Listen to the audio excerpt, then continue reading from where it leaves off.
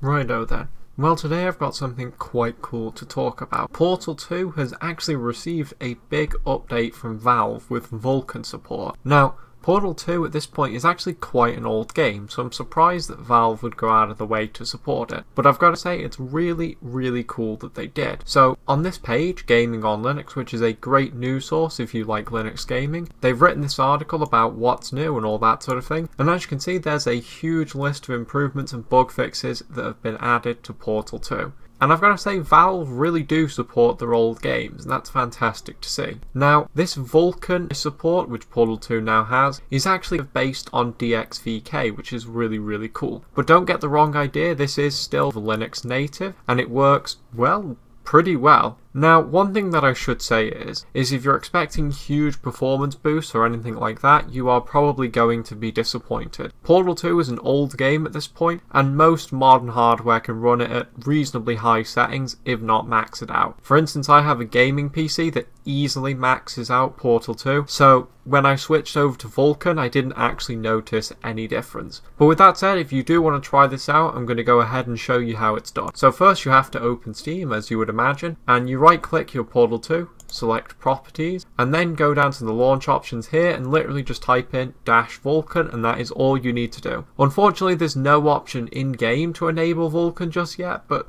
maybe at some point there will be. So then let's go ahead and click launch and see how well this works. So we're running this maxed out. As far as I can tell, we're getting a full 60 FPS, which I guess you would imagine that's going to be how it works. So indeed, here we are in game running with Vulkan. Now you can't tell that it's running with Vulkan, but what I can say is it's running absolutely fine. As you can see, everything is working as you would expect it to. Now, as I say, this is the Linux native version running, but apparently some people have had quite good luck with running this in DXVK as well. But to be honest, like I said, this is an old game, so there aren't going to be any huge performance boosts or anything, but it is good to see that now Portal 2 has been ported over to a new graphics API. Now, for Portal 2, as I said, this isn't terribly exciting, but for games like Counter-Strike and Team Fortress 2 and that sort of thing, well, maybe there are going to be more promising results. Because those games, although they're not new games, they certainly have had updates more than Portal 2 has, so maybe there'll be some cool results there. Additionally, maybe if you have a lower-end PC that happens to support Vulkan, you'll probably get better performance from this as well.